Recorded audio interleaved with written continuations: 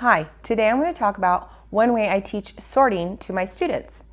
So sorting is a really basic activity, but it builds on a lot of other mathematical skills. So one of the earliest kinds of sorts children do is a sort by color. So what I have here are some beads, and what I would do is I would sit my students around me and I would say, okay boys and girls, I have these beads here and I want to sort them, and that means I want to put them into groups by similarities. How are they the same? And so what I'm looking for my kids to do is have a discussion about how they can sort these objects, and typically somebody would say, you put all the same ones together. I would ask them to explain that, and they'd say, well, you put all the yellow ones over here, and you put the white ones over here, and you put the orange ones over here.